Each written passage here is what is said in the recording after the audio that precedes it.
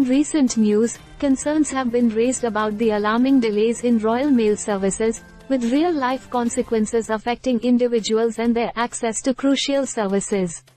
This video delves into the issues highlighted by various sources, examining the impact of these delays on public life and, in particular, the healthcare sector. The video from BBC News sheds light on the growing concern surrounding Royal Mail delays, citing instances where individuals have faced significant challenges due to late deliveries.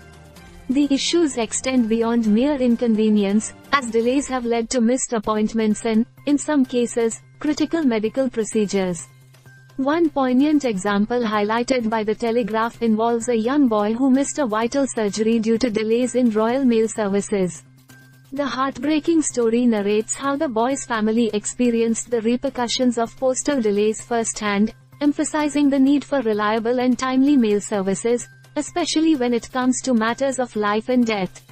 The Swindon Advertiser further amplifies the public outcry against the diabolical Royal Mail service, recounting a resident's experience of missing a crucial appointment due to delays in mail delivery. The frustration and anger expressed by the affected individuals highlight the broader implications of postal inefficiencies on the community's well-being. These incidents not only underscore the immediate challenges faced by individuals but also shed light on the broader implications for healthcare services. The ripple effect of postal delays can lead to increased strain on healthcare providers, affecting their ability to deliver timely and essential services to patients.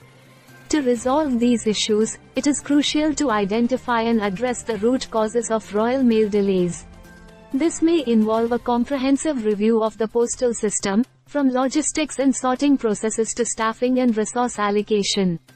Timely and efficient mail delivery is not just a matter of convenience, it is a fundamental aspect of ensuring public health and well-being.